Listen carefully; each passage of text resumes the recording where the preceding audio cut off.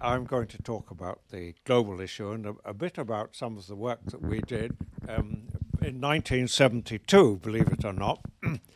Andrew Sinclair and I discovered that the brain required docosahexaenoic acid, or DHA, or omega-3, if you like. And as a consequence, it wasn't difficult to put together a simple scenario that if the food system didn't support the brain would go out of the window.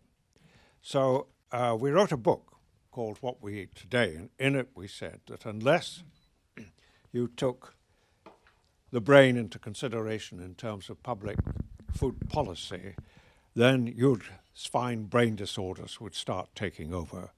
And the book was reviewed by Graham Rose in the Sunday Times in 1972 in November, and he said, in his review, unless something is done to prioritize brain nutrition, then we will become a race of morons. That was Graham Rose, not me, but he said it was me, but it was Graham Rose who said that.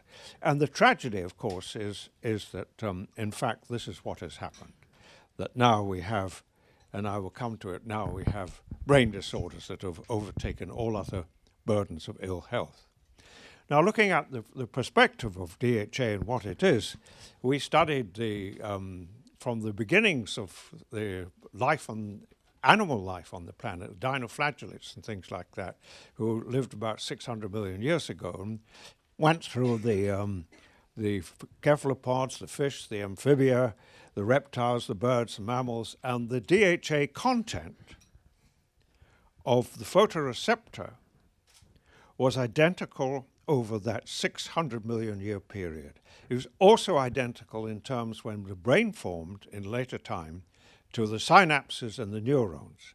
And it's actually, you see through the pleasure of DHA in your photoreceptor, and you think, talk, walk, and do through action of the brain through a sea of DHA in the synapses.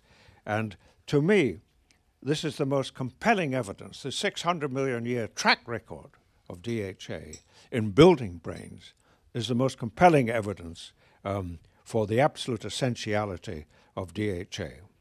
And just to make the point, you won't be chemists, but you can see that we have double bonds in the precursor, which is missing one double bond here, and there's another fatty acid missing a double bond there. So the problem is that these 6 double bonds is really critical, but the difference between those 2 fatty acids is only 1 double bond, only 2 hydrogens, and neither of them were ever used throughout 600 million years of evolution. This illustrates the absolute essentiality of that particular molecule. And we know about the difference in terms of these electrical maps of it. This is the precursor, which is so shallow and ends up round about here where the double bond is missing, but it goes continuously throughout DHA, and I could give a full lecture on that topic.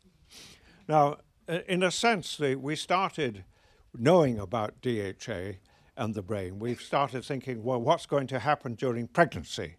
And so we formed the Mother and Child Foundation in 1994, and it supported work on low birth weight and preterm delivery, because these are the 2 cardinal risks for neurodevelopmental disorders of one form or another. And what we saw effectively, quite simply, after many years of work, it was distilled into the fact that poor maternal nutrition carries a risk for low birth weight, independent of ethnicity, whatever race you were, independent of your socioeconomic status, no matter how much money you had. If you ate a poor diet, that was the problem, and independent even on smoking.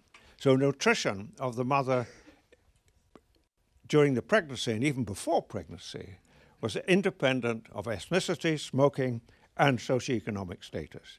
We then carried out a randomized controlled trial in the East End of London, and this showed that it prevented micronutrients provided during the pregnancy even prevented small for gestational age at birth by 2.3-fold. So we therefore had the test of nutritional status and the evaluation in terms of a trial that proved the point. However, there's more to it than just micronutrients, because in fact DHA, maternal nutrition, and health prior to conception, which is what we now find, is the primary determinant of the outcome of pregnancy.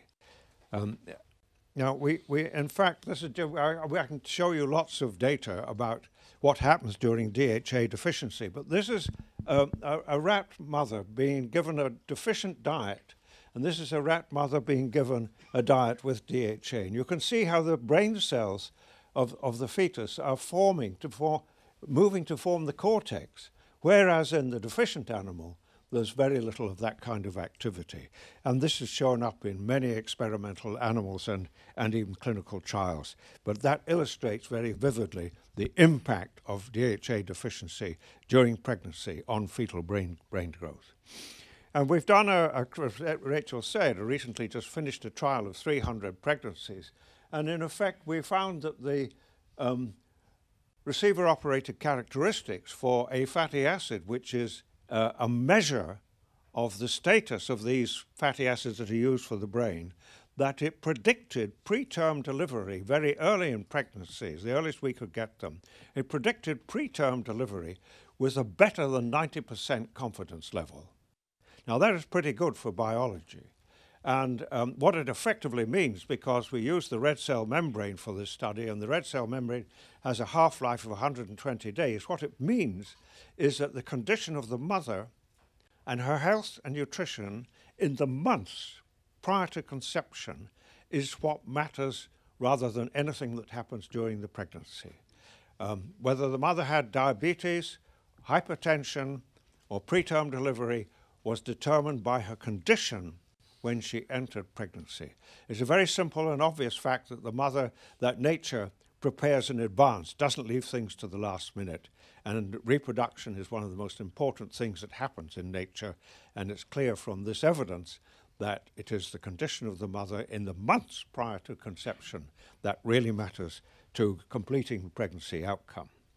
And we looked at the magnetic resonance imaging of the babies born to our study.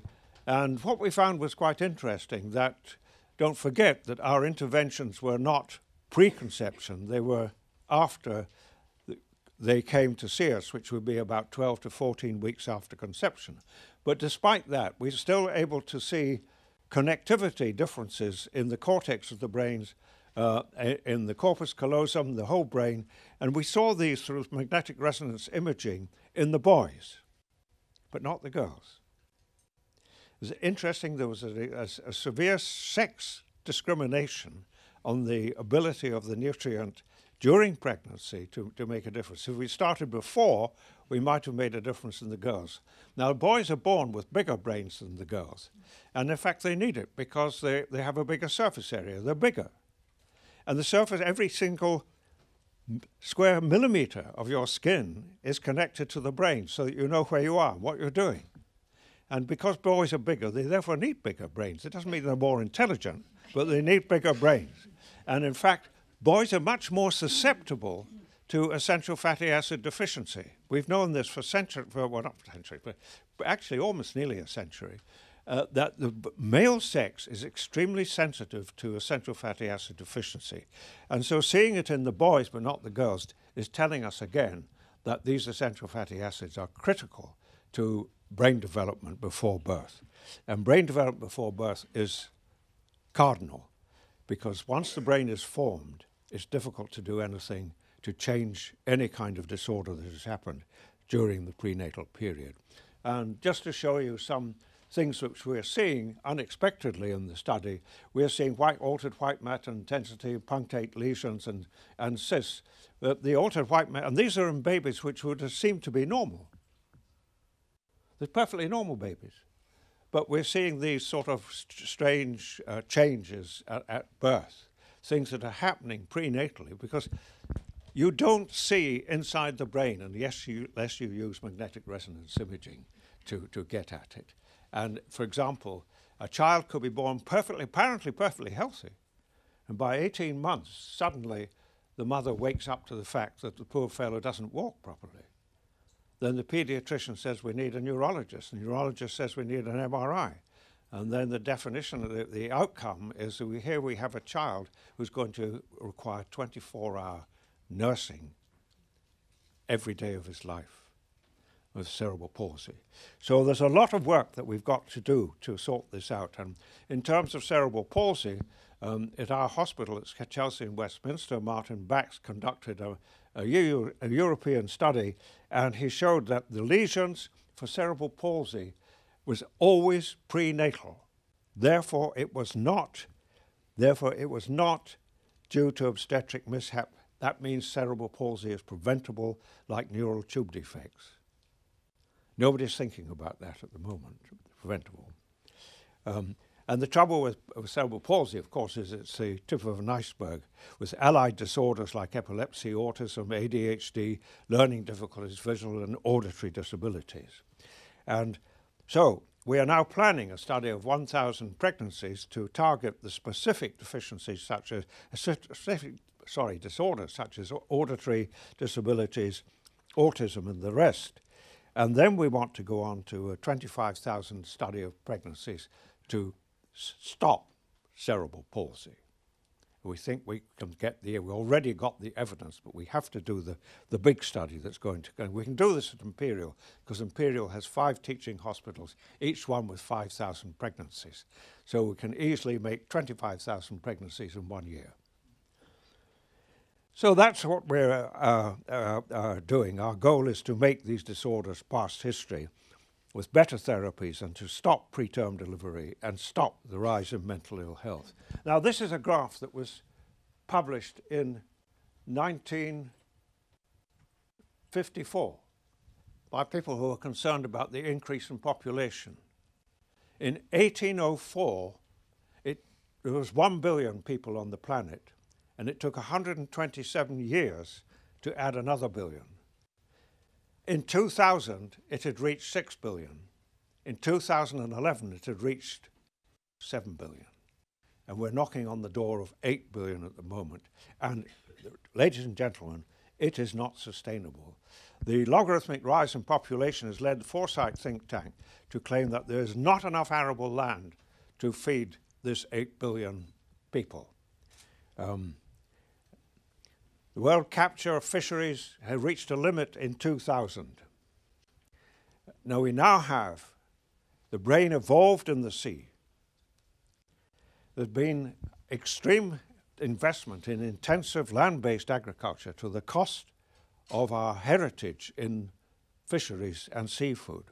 And now what's happening is we predicted in 1972 a rise in brain disorders. The European audit in 2004 put brain disorders at 386 billion, and that was top of the list.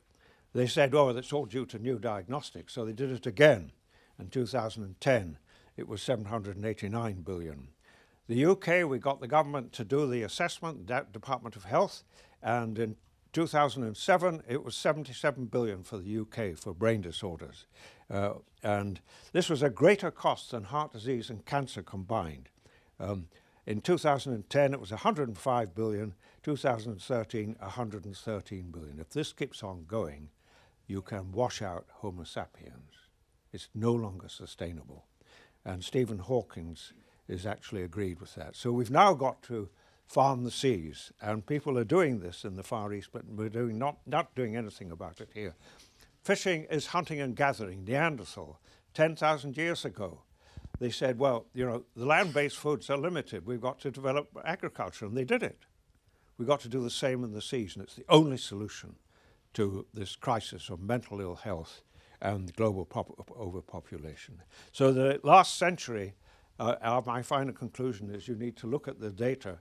The average height increase showing the impact of nutrition on moving the body increased by 0.4 of an inch every year, every 10 years at the beginning of last century. Then you had an increase in mortality from cardiovascular disease and various cancers, which were really rarities before that. This was the epigenetic impact of the change in diet that we're talking about. The options for this century are basically an increase in neurological disorders, a decline in intelligence, and an increase in antisocial behavior, because that's what's going to happen if mental ill health keeps on rising. Or we could do the opposite and get an increase of intelligence for our children. Ladies and gentlemen, it's this future of our children and their children that's at stake. Thank you for listening to me.